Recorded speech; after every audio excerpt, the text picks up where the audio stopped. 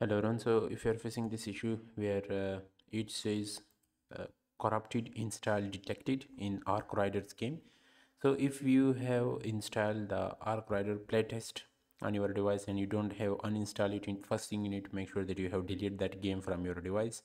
Once you remove the game, you need to right click on window icon, open the task manager. In the task manager, you need to force close all the background apps and also force close the game as well. Once you force close the game, then you restart your PC or run the Steam as an administrator, give admin permission to the Steam. And then in the Steam, you need to select library, and in the library, look at the game icon, click on it.